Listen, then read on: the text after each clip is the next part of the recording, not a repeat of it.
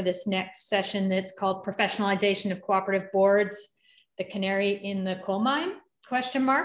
And this has been orchestrated by 3 people to use 30 minutes in a, I suspect, very creative way. So I'll be handing it over to Marc-Andre, Dionne, and Anthony. They'll do their formal introductions of themselves. Following their 30-minute piece, we then have Sheldon Stener on the line, who's from Fderated Cooperatives Limited, one of the largest cooperatives in Canada. And Sheldon's an expert in all things governance and co-op. So we'll be giving Sheldon a chance to have his summary comments following the presentation. So Marc-Andre, Dionne, and Anthony, over to you. Thanks so much, Karen. I assume you can see my slides and everything's fine? Yes, perfect. Perfect. Okay, great. So I'm going to briefly introduce the team here. We're, as Karen said, we're collaborating to present basically 3 presentations in 30 minutes. It'll be a challenge. I'm from the University of Saskatchewan. Anthony's from Conestoga College, and Dionne is from the University of Toronto. And Karen just introduced Sheldon. So that's our introductions, and we're going to charge into the presentation. Karen's read the title of our talk here today. It's really centered on this professionalization theme, and the interest in this issue emerged because of a few events that have happened in Canada over the last few months and years. The most recent kind of dramatic event being the Mountain Equipment Co-op, and that what was effectively a demutualization or a conversion of that cooperative into an investor-owned firm. The other recent event, or relatively recent event, was the decision by Calgary Co-op to stop purchasing groceries from the retail wholesale that they collectively own with a couple hundred, or roughly 180 other retail cooperatives in Western Canada. So that was a big shock to the cooperative system in Canada. And then the other one that Anthony's going to talk about is the demutualization of a pretty large mutual insurance company called Economical. So these events, we think, are all, there's a thread that ties these together, and we think that professionalization of the board is that thread that kind of shows there's some kind of causality that may be going on here. So that's kind of where we want to go with this talk, is kind of explore that idea of the relationship between professionalization and ultimately this conversion. So what do we mean by professionalization? So this is, I think, we talk a lot about it. This has been a big topic of discourse in Canada since the Mountain Equipment Co-op, let's call it conversion. And I think often we don't really take a minute to define the term. So here's what the Oxford Dictionary says about professionalization. It's relating to or belong to a profession. Okay, so that's pretty intuitive. It's relating to or around one's main paid occupation. Again, that's probably what we all understood from the term as it's used conventionally. But the third definition, I think, is kind of useful for us. It talks about someone whose behavior is appropriate to a professional person. So not necessarily a professional, but someone who is competent, skillful, and assured.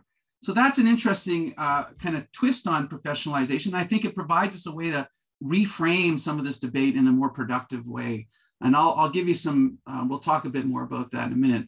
But right now I want to show you some evidence that things that we've seen with Mountain Equipment Co-op and Economical and even Calgary Co-op are part of a broader, maybe a little worrying trend. So they're not just isolated to these really dramatic examples, but there's something more general going on. So this is some data I'm going to share with you from a survey that we did at the Canadian Centre for the Study of Cooperatives around governance practices. This is really structural governance features. We didn't have time or energy or money to do qualitative kind of conversational surveys, but this is really just getting at some of the structural features that governance cooperatives have in their governance practices across Canada.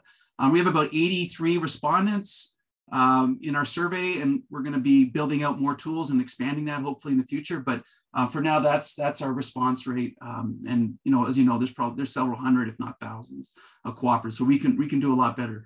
But if you look at this question that we asked around having non-member directors on your board, so 90% of the respondents say we don't have non-members. But close to 10% say we do. So that's eight or so cooperatives / credit unions that have a non-member director on their board.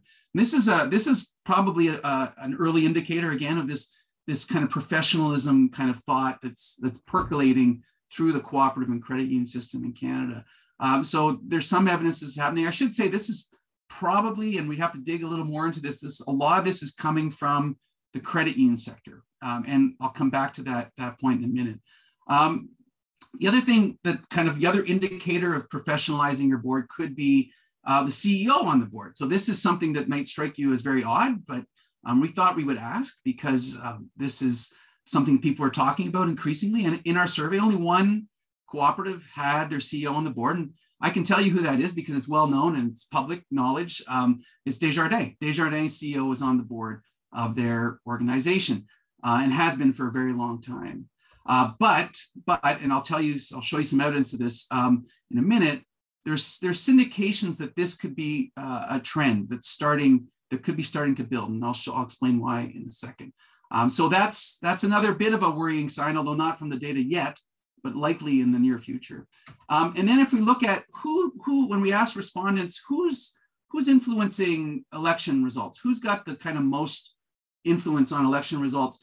And if you look at the most important and second most important categories, the dark blue box or segment of the bar graph is membership, and that's what you would expect. So roughly 64% of people chose these as the membership as the most important or second most important determinants of election outcomes. But look at the lighter blue at the bottom here, the board as a whole. The board from the survey respondents is exerting a lot of influence on who gets on the board. So 25% in the most important and 40% in the second most important. And look at the third most important, 32%. If you add those up, the board is exerting a lot of influence on who gets on the board, much less so than the membership across those three categories. So this could be a bit of a worrying sign as well. You might expect from a kind of more traditional cooperative perspective that the membership should really be driving the bus here, but it looks like the board is exerting some considerable influence. Now, this might not be too worrying, except that if we look at the credit union space in particular, and I just want to say the credit union space is influential because not only are they lenders to the rest of the cooperative system sometimes, but their board members are often board members on other cooperatives too. So there's this kind of, cross-fertilization of thinking that happens from one to the other, one area of cooperative sector to the other. And if you look at the regulatory context, this is going to link back to some of what Hans was just saying. You look at what's happening in the regulatory context, there are tremendous pressures being put on credit unions to professionalize their board. What I'm showing you here are two quotes, one from the federal bank regulator, which regulates largely banks, so very few credit unions, only two so far, but more on the way, so this is important to note. But the point that they're stressing, the federal bank regulators, we don't want people to train up when they're on the board. They have to come onto the board with expertise already. They have to be lawyers, accountants, professional finance people, risk managers, marketing people. They have to come in with IT experience or whatever, but they have to be skilled professionals who are in that occupation. They don't want to see training. That's not what they're looking for. And then if you look at the provincial level, where most credit unions are regulated in Canada still, the vast majority, look at this regulatory citation here from Saskatchewan, probably one of the, outside of Quebec, province with the kind of strongest credit union sector in Canada. And you see the words are identical, copied word for word from the federal bank regulator. So I think of this as this is a kind of what I would call policy isomorphism, where they're copying what the bank regulator is doing and bringing that into the credit union sector. And they're underlining that really they're not too interested in training. Oh, they'll tolerate it, but they're moving in this direction of bringing on people who already have skills, that first and second definition.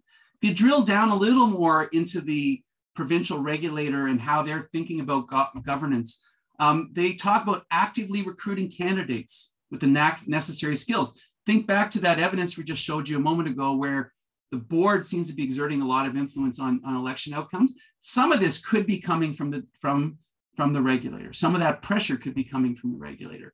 The provincial regulator allows for the idea that you can pursue educational opportunities. But look, they're focusing on corporate and risk governance practice. Those are important, absolutely. I've worked in the credit union sector. You can't ignore these things. But there's no emphasis, no discussion, no importance given to cooperative perspective, cooperative background, cooperative experience. It's all about the skills. And then this is the kicker here. Look at the third one. I've just underlined the key bit: appointment of non-members to the board if necessary. Again, underlining this kind of professionalization trend coming from the policymaking perspective. My translation of this is co-op experience is not important. Delegated democratic systems are not helpful and probably not very well tolerated, and professionals are needed. That's the message that's being directed by the policymaking community here. One more thing to note, and then I'm going to hand it off to Anthony. Ontario recently passed a legislative change that allows credit unions to appoint their CEO to the board if they make bylaw changes. Again, nice linkage back to Hans' talk here, but the point is that the door's been opened. And the door's been opened because some credit unions have created bank subsidiaries. And when you have a bank subsidiary, you become regulated federally.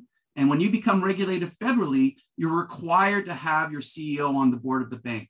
So the CEOs who've been on these bank subsidiaries have got the idea that, hey, if it's okay for a bank, why isn't it okay for a credit union? And they pushed to change the legislation so that they could get on the board of their credit unions.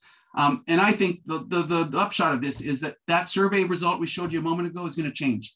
We're going to see more and more CEOs on the board of credit unions in Ontario for sure. Probably other provinces are going to follow because there is this kind of patterning, this isomorphism in the regulatory space as well.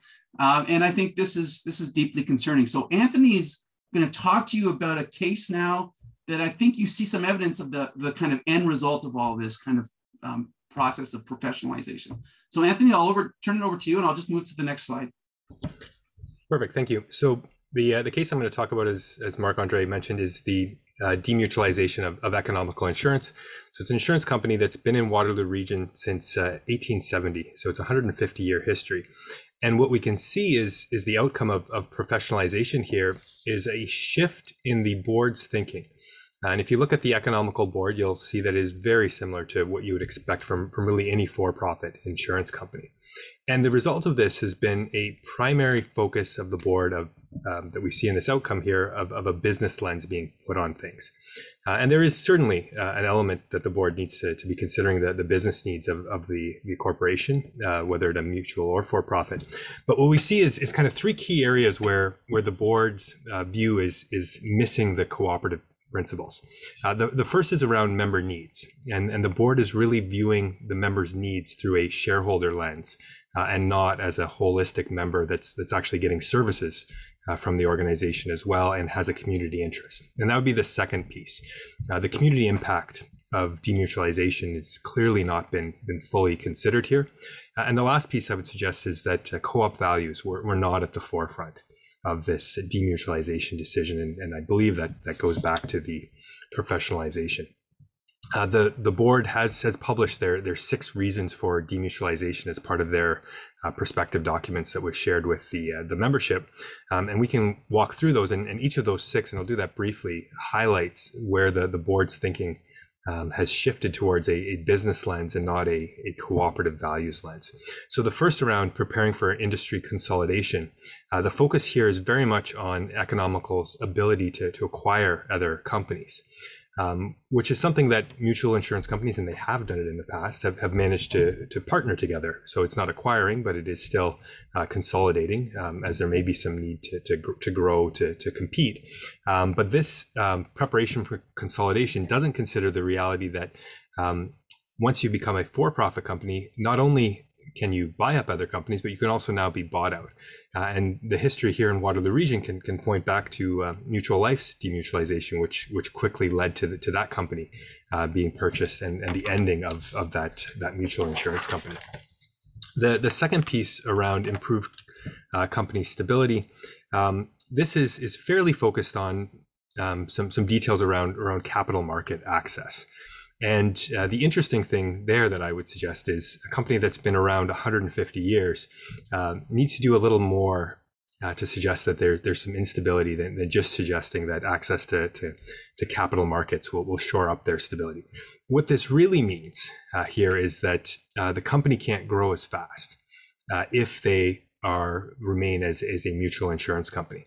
But I would argue that that slowed growth may be an inhibitor in terms of being bigger, but it's not necessarily an inhibitor in terms of stability, as the company argues.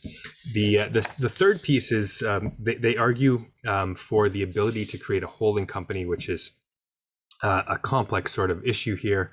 One of the things they do note is that there is some potential that if they lobbied, they would be able to do this as a mutual. But the big flaw here is this holding company piece is really about buying up other companies. So it comes back to that preparation for consolidation. But they don't argue here that there's benefits for the members by creating a holding company. They don't even outline here, why is the ability to hold some companies that aren't insurance companies of benefit to the members, improved services. This isn't even thought of, but this does argue in this section that the company could be more profitable, which comes back to that idea that they're largely only considering the membership as shareholders and not as members. The fourth one is frankly laughable. Increased transparency by becoming a for-profit company. At no point do they acknowledge that the requirements of a for-profit company trading on a stock exchange could instantly be put into their bylaws and could be adhered to right now. And they could even, in this case, practice a different transparency.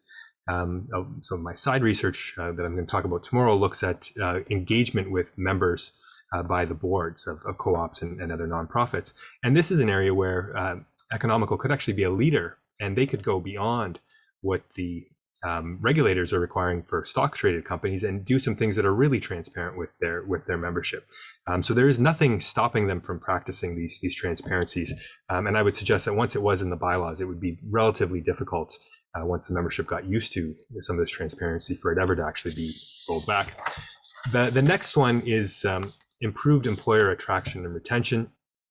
And this is really focused on the senior executive ranks. And it's suggestions that they can design compensation packages that are related to stock value, essentially. This ignores two things. So the first thing it ignores is that it is already possible to design quasi-metrics, and it's debatable how effective they are, that would mimic stockholder value using some other calculations for mutuals and for credit unions. But the other piece that's kind of ignored here is the idea that being a mutual could actually be a differentiator that is attractive. And at first I thought this was sort of a theoretical idea that I was playing around with. But just last week I saw that Libro Credit Union actually had an ad on Twitter. It jumped out at me, and the first line is, "Ever wonder what it's like to work for a purpose-driven financial institution?"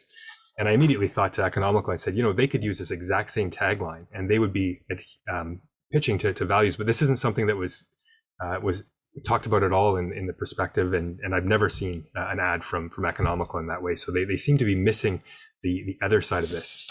And then the last piece, and I would suggest this is the main driver for this decision, is unlocking financial value for the policyholders. Economical has this unique structure that is facilitated, and it's clearly been a long-running goal for the leadership of the organization to demutualize.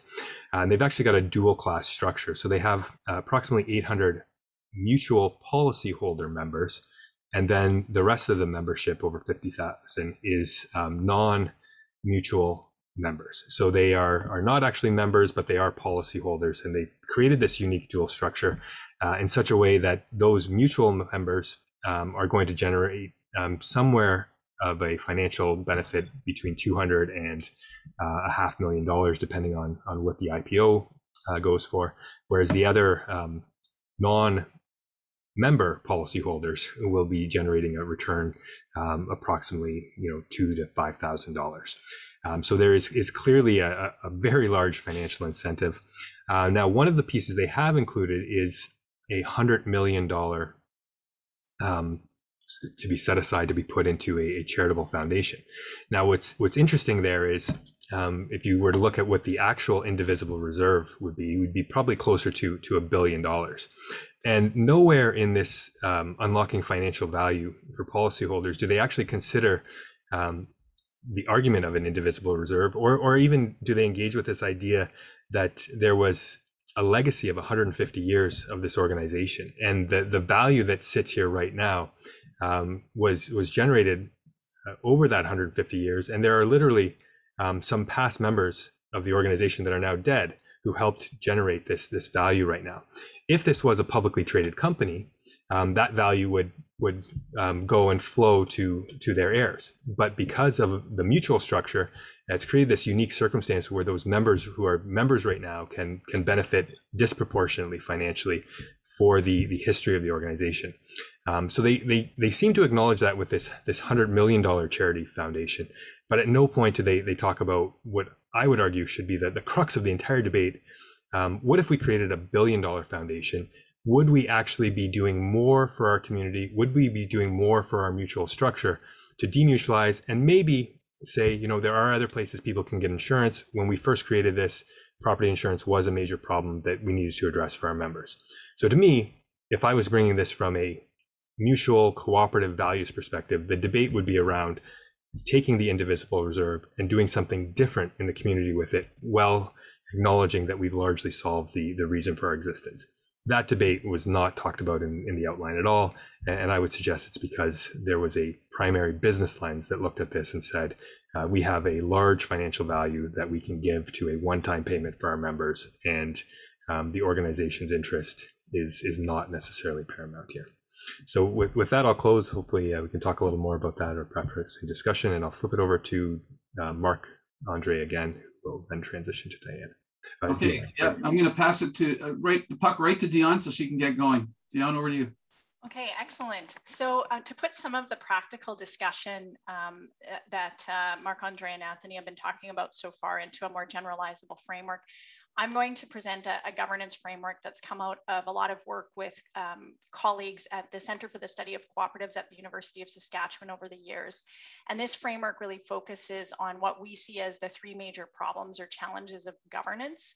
And as a result, they're what we see as the primary responsibility of co-op board members.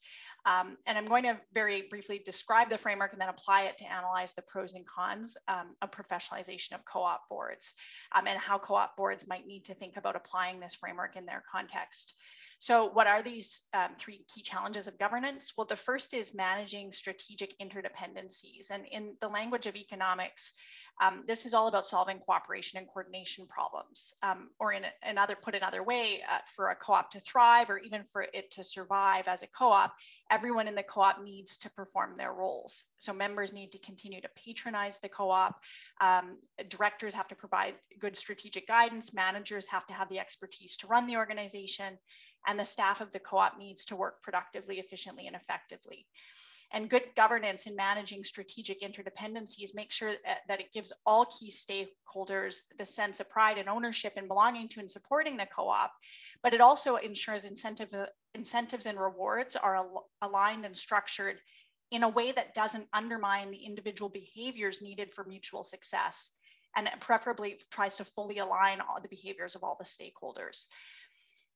The second governance challenge is for the co-op to establish and maintain legitimacy in the eyes of key stakeholders, which includes the members for sure as one of the key stakeholders and most important stakeholder, but also other stakeholders like employees and government regulators.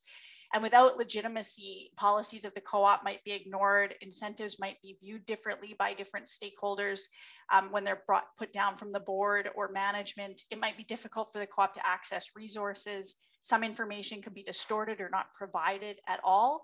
And some views might even be completely disregarded when they come from certain stakeholders. The third challenge of governance is developing the right view of the future to adapt and respond to changing and uncertain environments. And all organizations actually exist not only to coordinate action of individuals, but also to help individuals deal with uncertain environments. And so decisions about investments, production, employment, growth in the future for a co-op, and even marketing plans, how you're going to market your co-op and its value proposition require views about what the future will bring. And part of this responsibility of the board falls under risk management for sure. which is something we're very familiar with, but uncertain environments are when it's really difficult to even assign probabilities to the likelihood of a particular scenario or outcome occurring. And in complex systems, in environments that are changing rapidly, uncertainty is more often the environment we're dealing with. And so every individual and group within the co-op has its own filters, cognitive frames, or ways of thinking. And governance really determines whose voice counts and which view of the future will actually guide the co-op. And I think some of the framing and language that Anthony was talking about, depending on who's using that, that same language, they might do two different types of approaches. And so I think, in other words, thinking about it from this perspective, who gets to decide what and how will affect what views and ultimately what strategies are accepted, and also how easily and accurately these views can be adapted to future changing circumstances. So that's a brief overview of the framework. There's a lot more to it, but I'm just going to use that to apply this framework to analyze the professionalization of co-op boards. And I think that when you use this framework, you can actually think about both pros and cons of professionalization of co-op boards. I think on this panel, we're kind of moving in the direction of making a thesis statement that the professionalization as it's currently considered is not maybe the best approach, but you can think about some pros and cons when you apply this framework. So some pros is that outside experts can facilitate important outside connections for the co-op to other communities, to other resources, to other knowledge. They can sometimes see problems with current incentive structures from an outside objective perspective. And they can also provide missing expertise that co-ops really do need in order to survive and thrive. Experts can also provide greater legitimacy. As Marc-Andre said, the regulators are expecting there to be some professional expertise on these boards. And so this is really important in certain sectors like banking, for instance. Outside experts can also bring different ideas from outside the system that facilitate adaptation in dynamic environments. I've been part of co-ops in the past that maybe we're in a state of stasis or stagnation, not sort of recognizing some of the challenges that might be coming in the future. And so I think experts can sometimes come in to kind of disrupt a bit of that stasis and provide offer alternative views of the future. So that said, there's also a lot of cons of professional experts on the boards. Unelected experts might not understand the strategic interdependencies that are required for a cooperative system to actually operate. So the importance of members in the co-op, the connections among cooperatives, for instance, in federations, understanding how critical cooperation among co-ops is for survival of the system. These are all important components of strategic interdependencies that are different in co-ops. Experts might not be accountable to the stakeholders that the co-op really needs to be accountable to. So an unelected professional expert, it may be more likely to be accountable to their own profession or some outside body or regulator, and not kind of consider what their accountabilities are to the members of the board of the co-op that they're sitting on.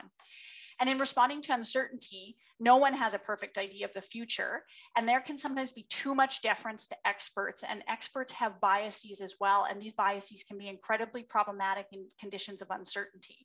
So there was a research a few years ago by a colleague of mine at the University of Toronto at Rotman, Tilsic, and his colleague Almanaz on governance of community banks in the United States.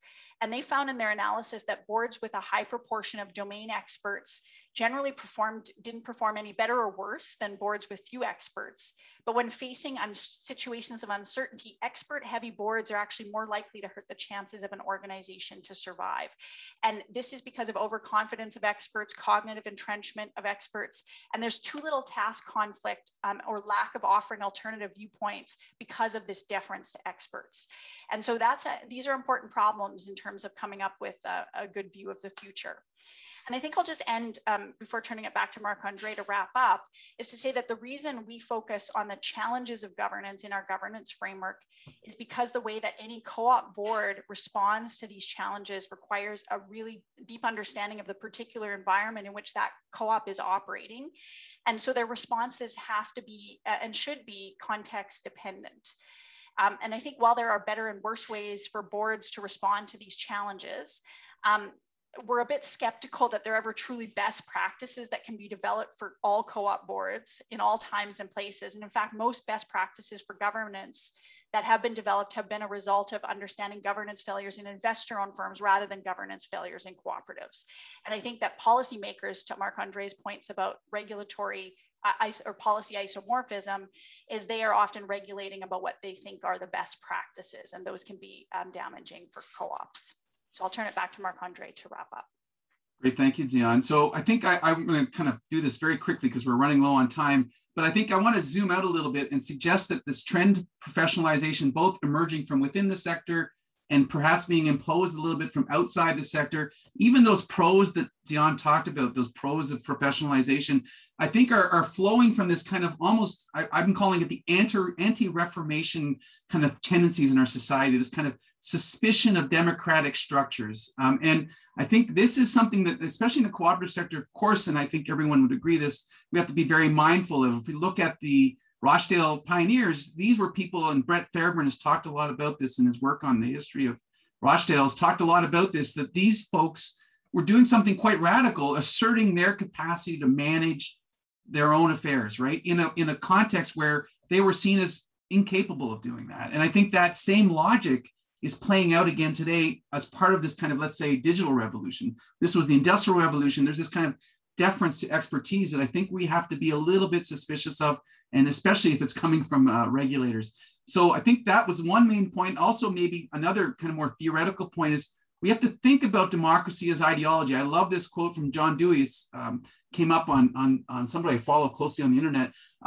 Really, the threat to our democracy is not the existence of foreign states or foreign totalitarian state. It's actually within us and how we choose to make decisions. Are we going to do it through these methods of consultation, persuasion, negotiation, et cetera? Or are we going to kind of defer to experts who have this kind of privileged view, we think, somehow, of what's coming next? And so our framework really underlines the kind of fallacy of that thinking. And that's what I love about it and its application for these kinds of things. Now, I do have another slide that I'm going to stop and not actually talk through, but there's some pragmatic takeaways too that I want to leave on the board, and we can talk about in the question and discussion period if there's time. So thank you very much. Sheldon, over to you. And I'll stop the share maybe. Thank you, everyone. So yes, Sheldon, we can transition to your wise words for the next 5 minutes, and then we'll have some time for questions and answers or comments from others in the audience. I've seen the chat be very sort of lots going on over there. So those that just presented might want to catch up too. So Sheldon, over to you. Thanks. Thanks, Karen, and thanks to the panel. I mean, I think that I see the move to professionalization of boards is really being kicked off by the financial collapse and Enron and governments making knee-jerk reactions to try and regulate with a heavy-handed approach that didn't really account for all of the different sectors. I think we heard about how the application of bank policy to credit unions not necessarily that applicable.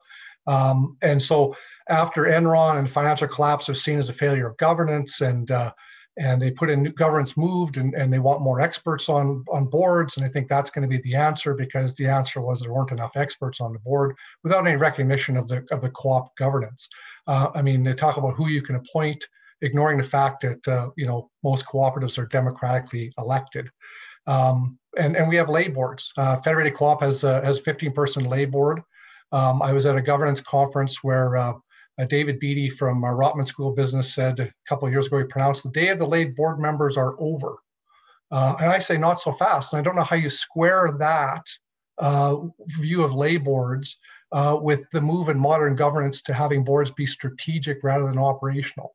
I think if you're a strategic board and not an operational board, you're not in there going line by line through the financial statements. You should be up at the 10,000 foot level, far more, which makes it more effective for lay boards. Enron, by the way, had the gold standard of boards. If you looked at their skills matrix, they had everything covered, and they still took it down. So the experts are no assurance of anything being good or better. And even if you have an expert on your board, they're going to spend between 50 and 100 hours a year looking at your work, whereas the people on the senior leadership team are probably spending 2,000 and upward hours a year. So I don't know how you can come in with 50 or 100 hours and do anything that epic. But I mean, if you start talking about experts, I mean, FCL we're a conglomerate, and we're very large. And so if I started saying, okay, we need experts to come in and help govern federated cooperatives. So we need refinery, crude oil, petroleum distribution, livestock feed, fertilizer, crop supplies, energy, distribution, logistics, warehousing, home building supplies, finance, accounting, marketing, HR. Where do you stop? Where do you bring the experts in? And experts in IT is going to come in and fight with your VP of IT. But again, modern governance is saying, well, we have to have an expert. You shall have an IT expert on your board. You shall have somebody, a finance expert on your board. You know, I mean, I think some finance knowledge is good. But what we've seen is the professionalization of boards a lot through the need that was created to create professional board members. So you had the rise of the ICD, the Institute of Corporate Directors, who for $18,000 you can get training, and it's great training, but they don't understand co-ops. And it was made very clear to me when we got a membership, because a number of our directors have taken the training. And again, it's good as far as it goes, but it doesn't teach co-op governance or co-op education. And it was brought home to me when I got a call from the person from ICD to talk to us and welcome us to the organization. Says, so what are you? And we said, we're a cooperative. She goes, what's that? And I said, well, it's you should maybe learn. But she said, are you a nonprofit? And I mean, that's fighting words to us when everybody thinks that you equate us to a nonprofit. We're certainly not that. And they had a whole list of about 10 or 15 different categories. And they said, which one do you fall in? And we were miscellaneous. They just had no clue. But I mean, a lot of people are going out and they're getting the training for their $18,000, looking for opportunities to get on boards and get experience because they want to be board members and make some money. And they see co-ops as an easy in because there's elections. And they can put their name out there on some of these co-ops without having really any bona fides in the co-op realm necessarily. And so I think the key competency, if anybody in a co-op is going to be designing some sort of skills matrix for the board members, the key competency you should have is a knowledge and a fundamental understanding of cooperatives and a belief in the values. Because when if you get a board chair or a CEO that doesn't understand co-ops, it's over. And we're seeing that. We had a CEO that said, I don't get the co-op, it doesn't do anything for me. And they also don't understand life in a federation then. And so one of the challenges for us getting larger co-ops in our system is when they get larger and bigger and professionalized boards, they go to the big consultants. The big consultants go to the market and they bring in CEOs that have no sniff about what a co-op is. And they see this equity and they want it. And they want to get it out. And so that's a real danger to our system. But I think it's just a lot of things that come together, and we need to push back and make sure governance and regulators, a tall task, understand the differences for us. So it's a bit of a challenge. So with that, I'll turn it back to Karen. Thank you, Sheldon. You took some words out of my mouth, so I'm glad that you said the summary comments you did, hitting on some key pieces. I mean, I think something that as I was listening to Marc-Andre start and bring up the Oxford Dictionary, I was quickly Googling, what's the antonym of professional? And, coming up with the words that, so if we aren't professional and we need to professionalize, it does mean that currently our boards are amateur, incompetent, and inept.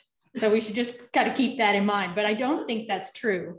And I very much feel this conversation could have taken one day and not 45 minutes in terms of just really unpacking the necessity for professionalization, having the word co-op in front. And I'd hope that I was going to call on Claude-Andre Guillot to give an example, because I know he has a recent one of a co-op being asked to bring on 2 outside professionals, but that ended up being a co-op lawyer and a co-op accountant. So it isn't about requiring that those outside folks are inept themselves in terms of their knowledge of co-ops or their values match, as you sort of summed up, Sheldon. So we have 10 minutes, which is probably a record amount of time for any comments or questions from people that probably would like to say a lot about this as well. So because the chat has been fast and furious, whoever puts their hand up first can say something. Oh, Alexander, I see your hand's already up. You knew I was going to say that, so go ahead.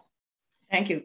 Yeah, this is a subject I'm passionate about, and I spoke about yesterday morning at the launch session.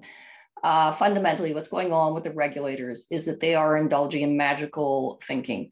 They can't crack the problem of how to exert effective control over regulated entities so that they don't run off and take undue risks and not just bring themselves down, that's one problem, but bring down the financial system. This is what they're faced with. And I feel sympathy for regulators, but they're dreaming.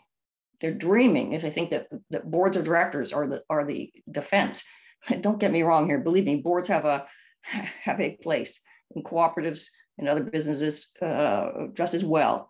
It just isn't the place that the regulators think it is. And even while I was arguing yesterday that you can't draw a firm line between governance and management, I wasn't suggesting for a moment that it's the board's job to manage the cooperative. No, it isn't.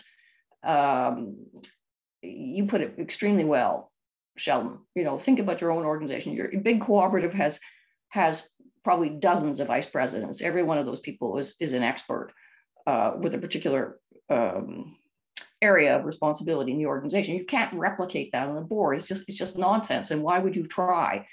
You would just have a conflict between, okay, wait a second, who's driving this car? You know, is it the board or is it management? It has to be management. And this is what boards live with. This is what we suffer under. There's only one answer to the question, which is you got to hire the right people to run the darn company, whether it's a co-op or anything else. And then when you work out that you've got the wrong person, you have to have the courage to take them out. And being an accountant isn't going to give you any more courage than being a layperson. One reason I speak passionately about this is because I'm a layperson. I'm not a lawyer. I'm not an accountant. I'm extremely financially literate. You know, nonetheless, I can absolutely play my part on a board, but I don't seek to do what the professionals who work for us do. So I don't know where this is going to end because the regulators are on a tear and they're still running, and they're running where everybody this morning has said they're running. And this could have some extremely unhappy consequences. I'll call it collateral damage for cooperatives. Thanks. Thanks, Alexander. Marc-Andre, go ahead. Yeah, I mean, of course, I agree with everything Alexander just said, but I would underline too that I think some of this is being done by the cooperatives themselves. I mean, I know second-tier organizations where CEOs are the dominant force. There's maybe one or two lay person on the board, and what happens is those second-tier organizations become creatures of those CEOs, not of the system. They stop thinking of the system. They start thinking very narrowly, and this threatens the whole as well, just as much as the regulator imposing silly ideas. So I think we have to be also looking inside to address some real conceptual issues. Cool. I was hoping to just move on to other questions, just so we can get a few other thoughts from the audience in, and then we can bounce around. We have one person from Dionne, Anthony, Marc-Andre, whoever waves first. There was one in the chat that's been brought up just a couple of times from Olive McCarthy. And, you know, again, I know this varies from country to country, but it had asked to what extent are credit union directors remunerated and what impact does that have on recruitment of directors, professionalization of the board. Of course, in Canada, we know that we're allowed to, you know, remunerate directors of credit unions, where in the US, it's not the same, depending if you're federal or state. So Marc-Andre or whomever, but I know you have a lot of credit union experience. Does someone want to give a quick response to your views on that connection to professionalization and remuneration? If Dionne or Anthony want to jump in, Anthony's on a board, so maybe Anthony could offer some thoughts. Yeah, so credit union directors are remunerated, and I would say the remuneration is quite generous, quite fair. And part of the rationale for that is there is a desire to have on credit union boards lawyers and accountants.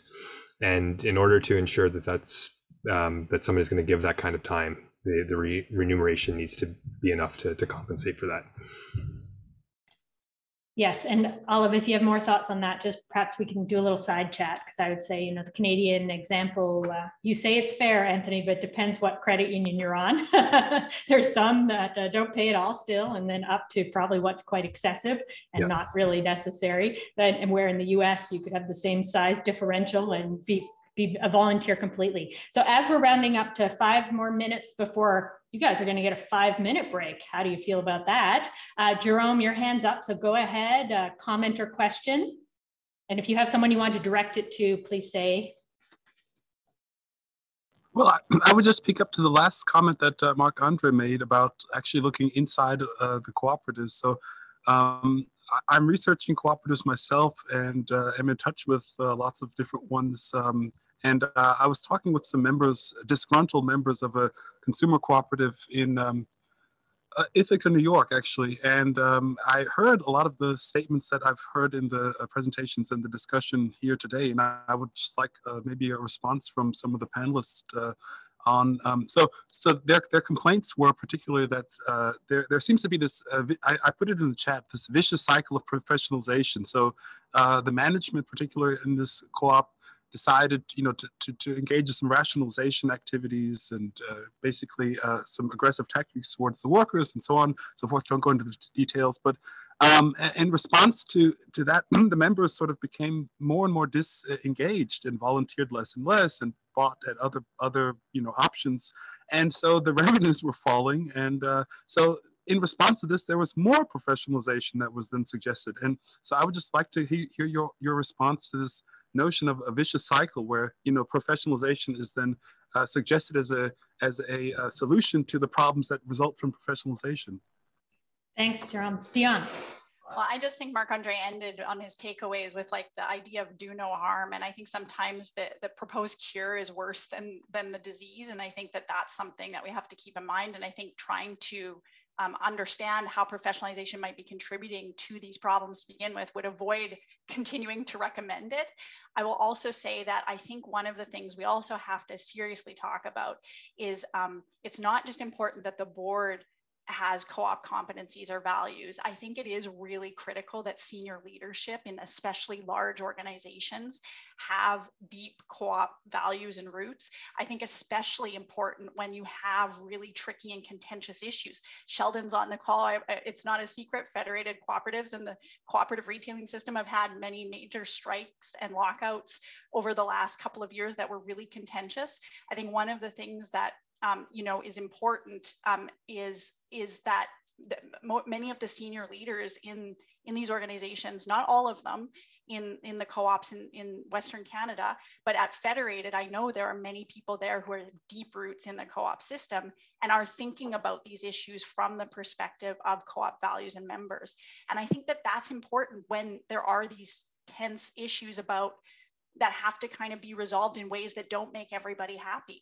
And I think people have been talking about sociocracy a lot and like maybe how some of these systems aren't really the best for co-ops. I'm a little more skeptical that large complex systems like the cooperative retailing system could be run very well with sociocracy, but it's possible that that could be something that we could talk about moving forward.